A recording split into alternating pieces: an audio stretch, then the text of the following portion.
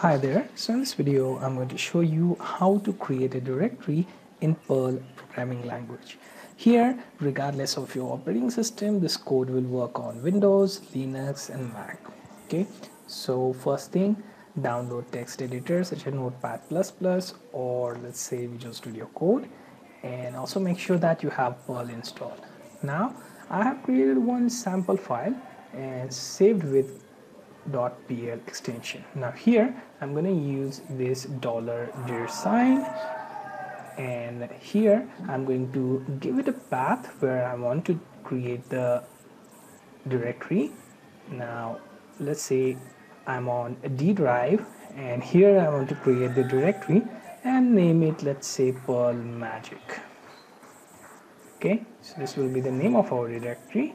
And next thing is making use of mkdir keyword, inside which I'm going to use dir keyword, and then I'm going to use or keyword, and then die. Okay, so for die we will simply point out error. Okay, and if there is no error, then it should print out directory created. So let's go through the flow of this program. So first line says you want to create this Perl Magic directory on this drive. So in D drive you have sample.pl.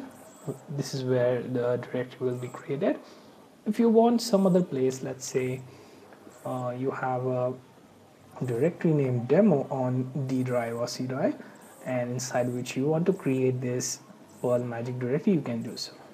Okay, next you will use this make directory function or subroutine that will take your path directory variable. Okay, so that will create your directory when this subroutine is executed. If it fails, then it will throw error. If it doesn't fail, then it will come to this print statement.